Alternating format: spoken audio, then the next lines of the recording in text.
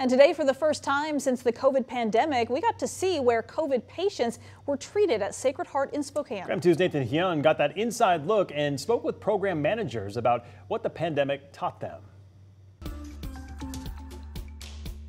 For the first time in 3 years, our team was very instrumental in the COVID response. Sacred Heart Hospital opened up their special pathogens unit.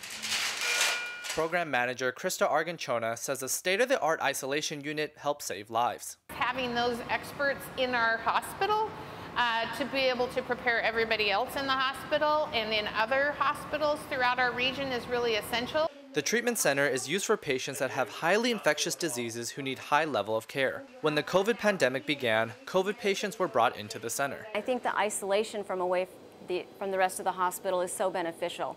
We can focus and we can keep the pathogens in a very secured location. Brooke Henriksen says even when they don't have patients, they train in the patient care rooms every 3 months.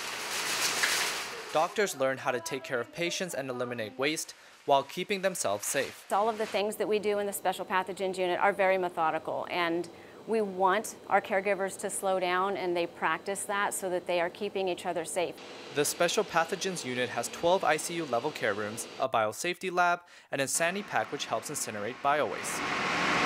The Sanipack is the only biowaste incinerator in the region. We are able to serve our community as well as our 4-state region to care for a patient that could have a high consequence pathogen and put them in our specialized isolation unit and provide them that care. Arganchona says they learned so much from the work they did during the pandemic. She hopes there isn't another pandemic anytime soon, but they're prepared. We all hope that that day isn't coming soon, but we never know what could, appear on our doorsteps, and having that state of readiness is important for our community.